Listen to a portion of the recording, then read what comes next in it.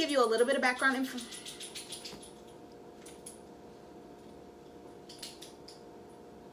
You okay? Your ear? You need your medicine?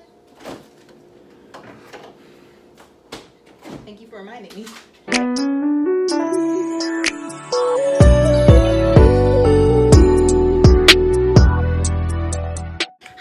Welcome back to my channel. It's Love Always Endurez, and if you are new here, then welcome. So we're in a new space today. We are in my kitchen. I'm so excited to be here today because I'm doing something that's a little bit different. I actually want to just go ahead and get an intro going for a raw feeding video. I made that decision at the beginning of the pandemic, maybe around April time frame, and I figured it was as good a time as any to go ahead and give it a shot, and we've been doing it ever since. It's been smooth sailing. There's lots of different reasons and lots of different benefits for going raw. I'll go ahead and put them on the screen so that you can kind of get an idea of why people do go raw.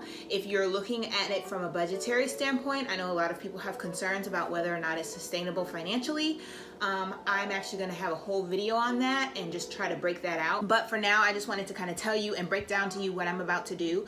Roxy eats the PMR diet, which stands for Prey Model Raw, and it's basically, there's two types. There's the Franken Prey model and the whole prey model. Obviously, a whole prey means that you're going to give her an entire rabbit or an entire duck to eat, whereas the Franken Prey basically takes the ratio of organs and bones and meat in that animal and puts it in a bowl. So that's what I do for Roxy. She's on the 80-10-10, which is 80% muscle meat, 10% raw edible bone, 5% liver, and 5% other organ. I'm gonna go ahead and do a time lapse of me preparing her food. I will be leaving some captions down at the bottom for you to kind of follow along as to what's happening. So enjoy the video. Hello, good morning. It's Love Always Endurez. Let's go ahead and get started. So right now we've got a cutting board where we're gonna cut out and lay out all of our meats. We have a scale. This is our scale. It's gonna weigh our food in ounces. And we've got some ice trays here for our organ meat. And then we've got here a pile of meat. Okay, so this is a bunch of different meats that I have over the past, I've been kind of collecting. They're all packaged and labeled, so I know what's in them. So let's go ahead and get started.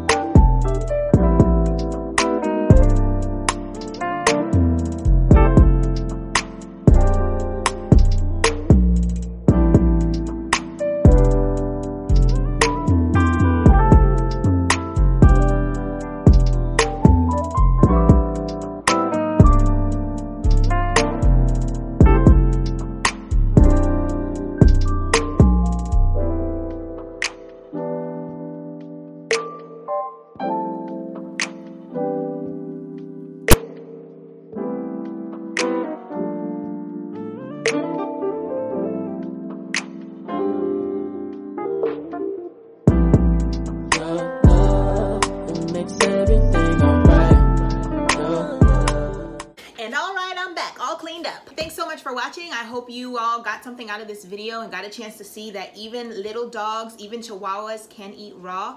It's not just for dogs, it's also for cats, it's also for ferrets, it's also for birds, okay? Just keep in mind what an animal was biologically designed to eat, and just know that your animal can eat that too. I had to kind of refashion my brain and kind of understand how dogs are designed to eat and what their bodies are created to do, and not be concerned that she was going to get salmonella like I would get. I would get salmonella if I ate her food, but she's not going to get salmonella. The pH of a dog's stomach is a little bit different than ours. There's a lot of things that go into it, but biologically they're designed to eat this way, and I think Roxy truly enjoys it. That is kind of my take on how premodel raw diet has impacted my life and Roxy's life. I highly recommend it, and I encourage anybody who's interested in trying. I definitely say you have to do your research. Like, don't just do exactly what I did. You have to research for yourself and understand the concept and the premise. You have to make sure that your dog is eating a balanced diet. It is very, very important. You also need to be mindful of your dog's needs and your dog's allergies, and also be mindful of your dog's age. So there's lots of different things that go into this, and I did make sure that I